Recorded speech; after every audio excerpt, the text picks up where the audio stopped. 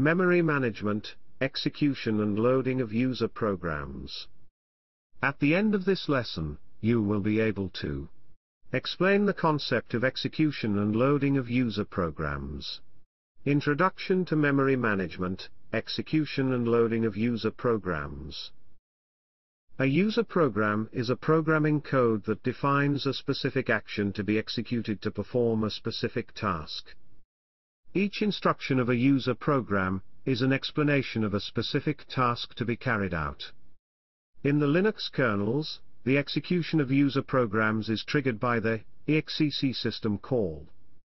This exec call commands the kernel to run a new program within the current process, and it overwrites the current execution context of the process with the context of the new program. The first job of the exec system call is to verify whether the calling process has permission rights to the file being executed or not. After verification, the kernel invokes a loader routine to run the program.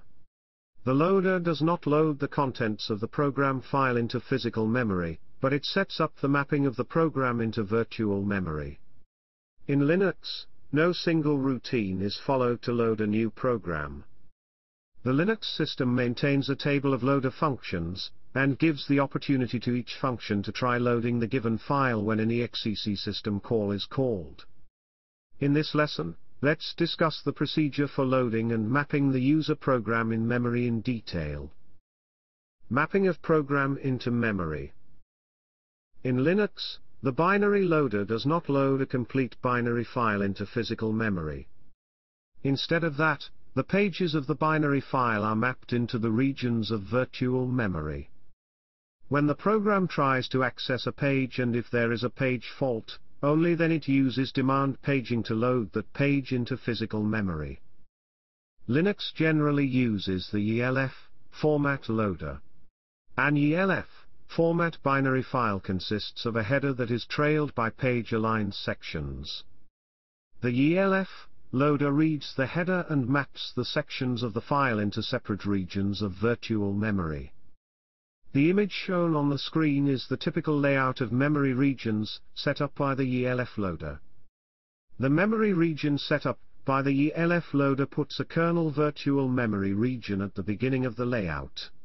It is inaccessible to normal user mode programs. The rest of the virtual memory is available to applications, which can use the kernel's memory mapping functions. The job of the loader is to set up the initial memory mapping, which allows the execution of the program to start. The regions that need to be initialized include the stack and the program's text and data regions. The stack is created at the top of the user mode virtual memory, it grows downward towards lower numbered addresses. It contains copies of the arguments as well as environment variables given to the program in the exec system call. At the bottom end of the virtual memory, other regions are created. Then it maps runtime data, writable initialized data as well as program text. Next, any uninitialized data are mapped in as private demand 0 regions. It also has a variable-sized region that programs can expand as needed. Each process has a pointer, brk, that points to the data region and processes can extend or contract their brk region with a single system call, sbrk.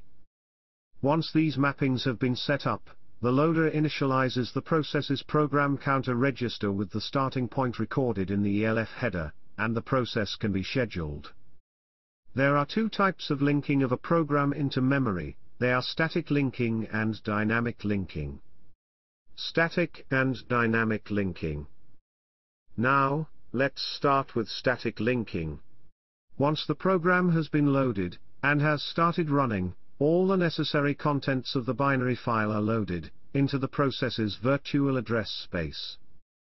However, most programs also need to run functions from the system libraries, and these library functions must also be loaded. In the simple case, the needed library functions are implanted directly in the program's executable binary file. Such a program is statically linked to its libraries and executed as soon as they are loaded. The main disadvantage of static linking is that every program contains copies of the same system library functions. So, it is important to load the system libraries into memory only once in terms of both physical memory and disk space. Dynamic linking allows it to happen. Linux implements dynamic linking through a special linker library in user mode. Each and every dynamically linked program holds a small, statically linked function. That function is called when the program starts. This static function maps the link library into memory and runs the code. The link library defines the libraries required by the program and the names of the variables and functions needed from those libraries by reading the information contained in sections of the ELF file. Then it maps the libraries into the virtual memory. It doesn't matter where these shared libraries are mapped because they are compiled into position-independent code that is PIC, which can run at any address in the memory. Hence dynamic linking is better than static linking. We have reached the end of our discussion about the execution and loading of user programs. Conclusion? Thus, from this lesson, we can conclude that the execution of user programs in Linux is the process by which a computer executes the instructions of a program by loading it into the memory, and execution is triggered by a call to the exec system call. Summary.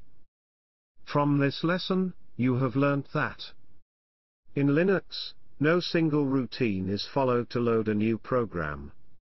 The Linux system maintains a table of loader functions, and gives the opportunity to each function to try loading the given file when an exec system call is called. In Linux, the binary loader does not load a complete binary file into physical memory. Rather, the pages of the binary file are mapped into regions of virtual memory. The job of the loader is to set up the initial memory mapping, which allows the execution of the program to start. Once the program has been loaded and has started running, all the necessary contents of the binary file are loaded into the process's virtual address space. In static linking, every program contains copies of the same system library functions. And the dynamic linker links the shared library with the executable program when it is executed.